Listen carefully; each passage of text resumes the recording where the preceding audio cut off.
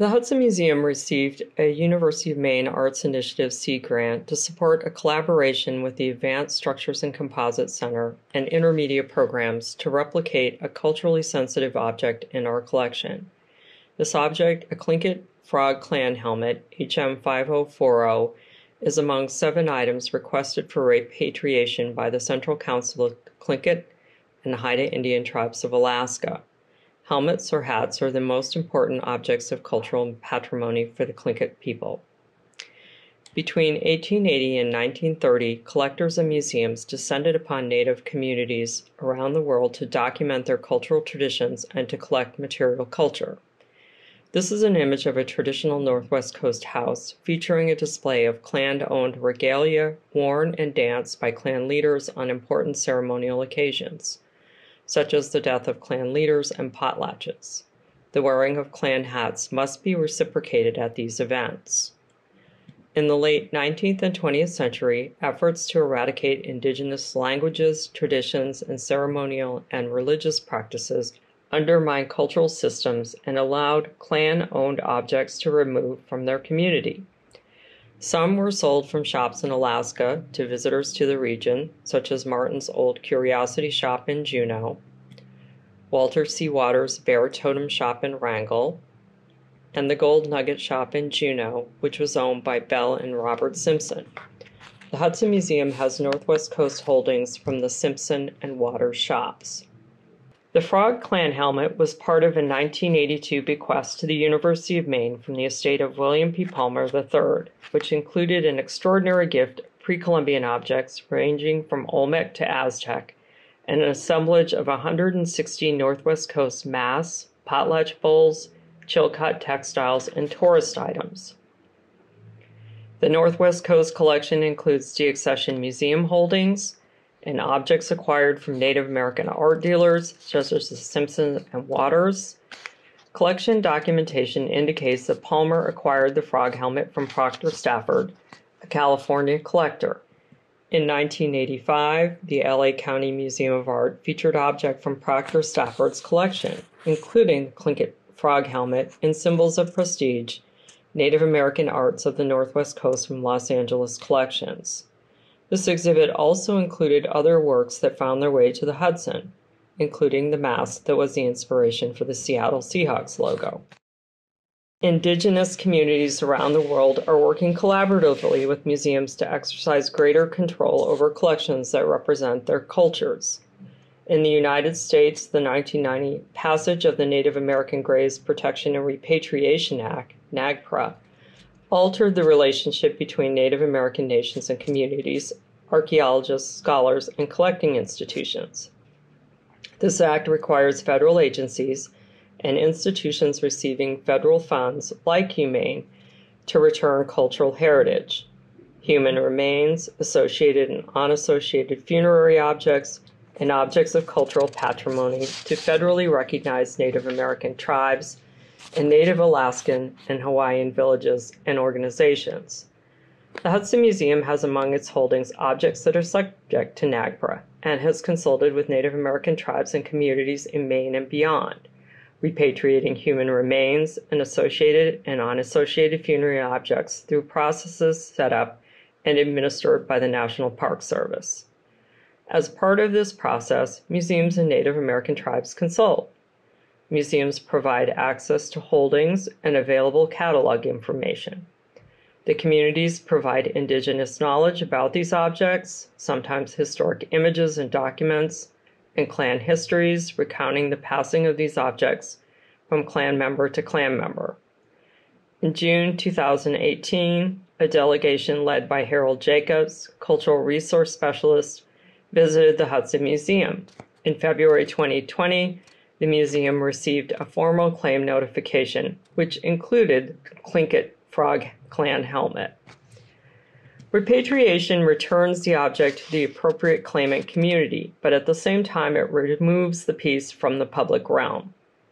The Hudson received permission from Harold Jacobs to replicate the helmet, and we are aware of a number of replication projects at the Smithsonian Institution. Through this grant, the museum replicated the Tlingit Frog Clan helmet in preparation for repatriation by creating a 3D replica, engaging an artist to finish the surfaces of the replica, and another to paint and do surface treatments that match the original. This allows the museum to retain the replica for exhibition and educational purposes, as well as develop a proof of concept for future collection replication projects.